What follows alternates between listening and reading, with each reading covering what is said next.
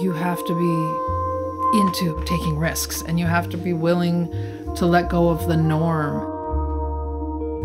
I like to say it's unleashing freedom that you have waiting to be unleashed.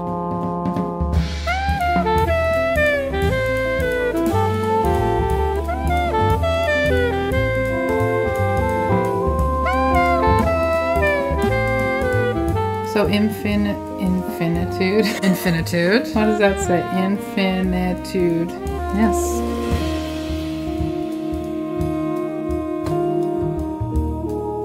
I think in traditional jazz, we've been taught a certain way.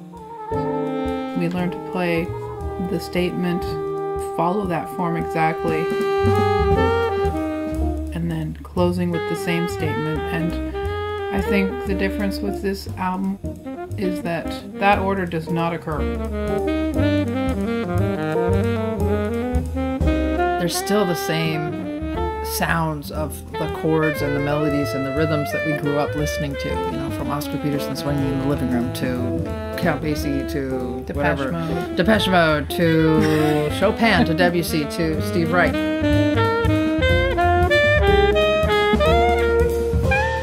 And then when we get together, it really, really is truly a free experience.